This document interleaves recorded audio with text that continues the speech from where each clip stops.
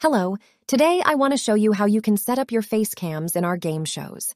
There are multiple ways you can add images or face cams to our shows. I will show you all of them.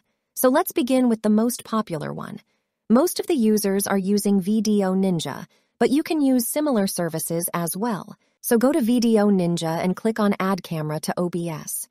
Then select your face cam. If you want to use your face cam simultaneously in OBS, then you have to select your virtual camera in Video Ninja.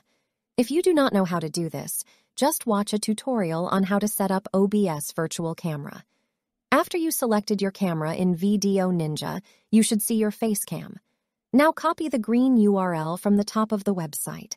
Go to your quiz show and add the link in the Cam Link input field and hit Save. You should now see your face cam in the browser source. Another way of adding your face cam is to make the face cam boxes transparent in the settings of the game show.